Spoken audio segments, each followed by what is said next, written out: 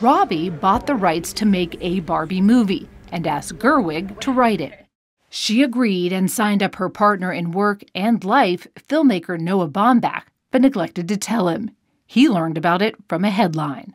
I think I said, apparently we're writing a movie called Barbie. Yeah. I said, oh, whoops. Yeah.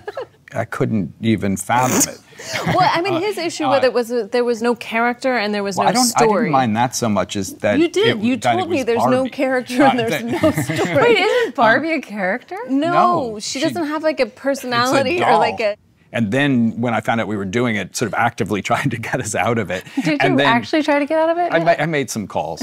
And then, didn't work? No. Because Greta was persistent and Greta saw something. I did. Greta, what was it you saw? You know, Barbie's been around since 1959 and everyone knows who she is.